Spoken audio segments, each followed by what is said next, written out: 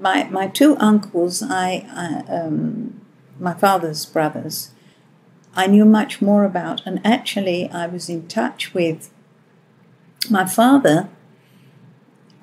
Used to write to his brother Jack very, very frequently for many, many years. When Jack died, my father continued writing to Jack's daughter Gladys.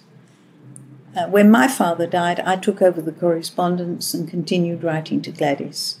And the year before Mum and Dad got married, we went to America and we stayed a week with Maurice and Carol in New York, and we went to Los Angeles for a week. Do you remember that was Palisades? Yes, Pacific Palisades. That's where they lived.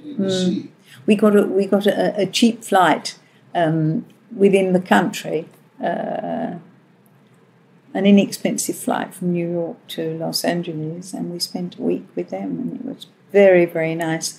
And my cousin Gladys said, well, this is such a special occasion, we've got to get...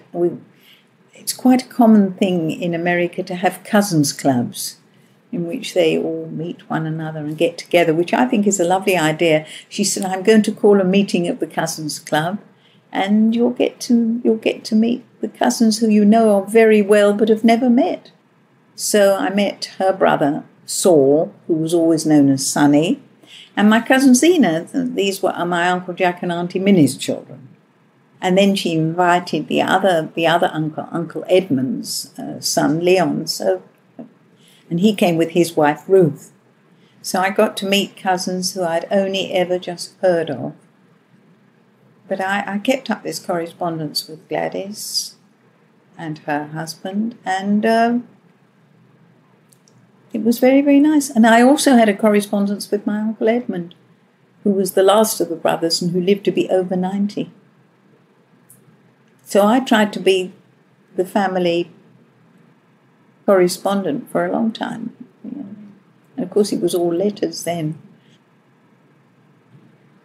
No such thing as computers and email.